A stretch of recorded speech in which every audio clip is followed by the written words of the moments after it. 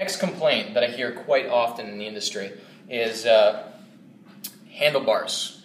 Okay, so it's one thing to get an awesome designed machine in terms of the mechanics, the motors, the plate, all that kind of stuff. That's definitely a priority. Okay, but what's secondary to that is getting a machine with the right handlebars that first of all are not going to shake too profusely and have too much resonance in the actual frame that's going to cause your fingers to turn white, which can sometimes happen to people after some period of time of using it. That's number one. But also, you want to make sure that they're laid out well. So you have to know how you're using the machine, how you want to use it, and what your health goals are. If you're trying to mainly flush your lymphatic system and get up and all the way into your upper body, you got to lean back on your heels, which means you have to straighten your arms out more. And you have to have enough space where you can actually comfortably lean back.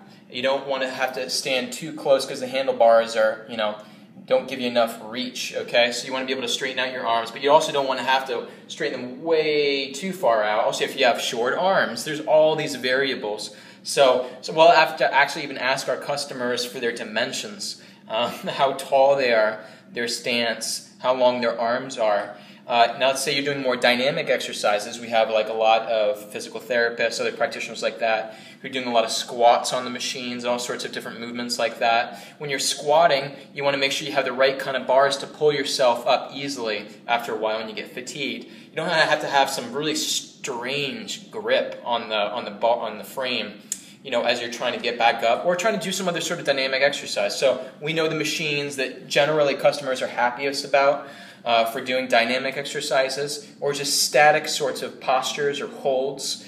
So there's really a lot. There's some of those other bars that go around the sides of you. These can, again, be good for certain types of exercises or movements and not really that good for other ones.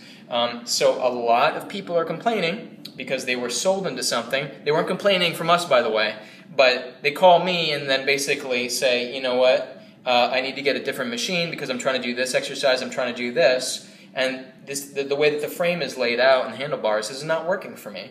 So we always want to make sure that we get you the right machine, with the great components, but also the right layout frames for your needs. Give me a call if you have any questions.